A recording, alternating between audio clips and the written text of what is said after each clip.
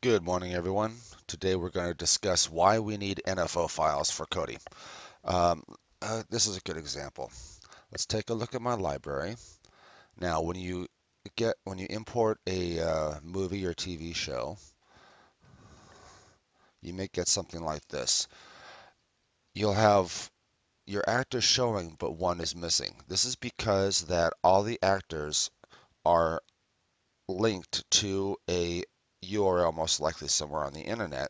And at the time that you import this movie, that link is broken or the picture is no longer there. And over time, these pictures you see here, they may disappear as well. So if you ever have to re-import your library, these pictures will disappear as well. So that's not a good thing.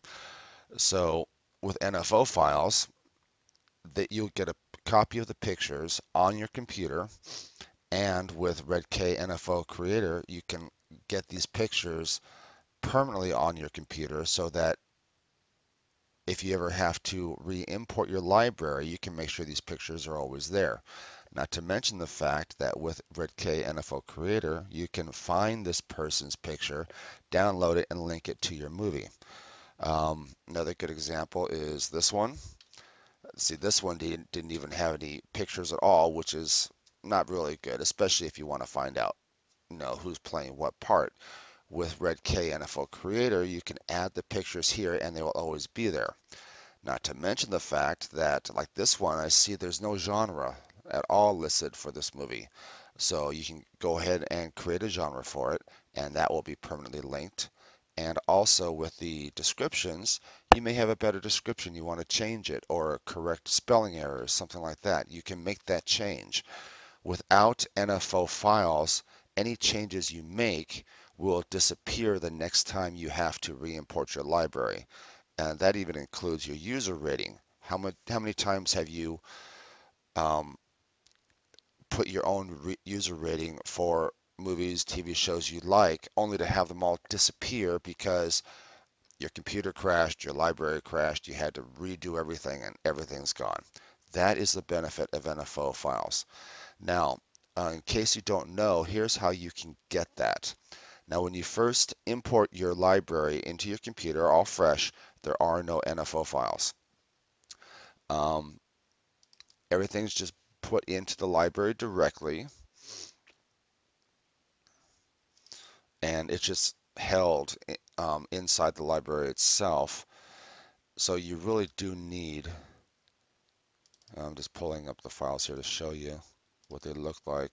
You really do need NFO files. Okay, so here's how you do it. From the main menu, you go to Settings, Media, and you go to Export Library.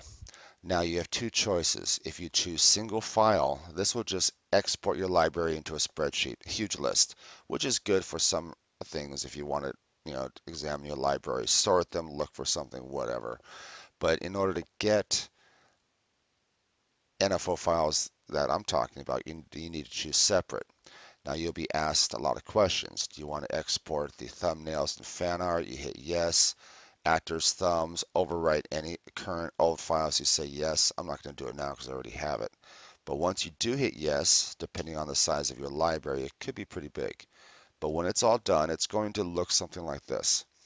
So you're going to have not the SRTs, which are the closed captions, but next to the video in the same folder, here's your NFO file.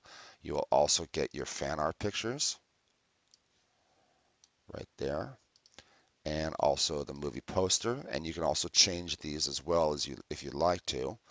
And also it'll export the actors' pictures, which are all here. So that's what I'm talking about, permanently there. So that, my friends, is the benefit of having NFO files and how to get them on your computer.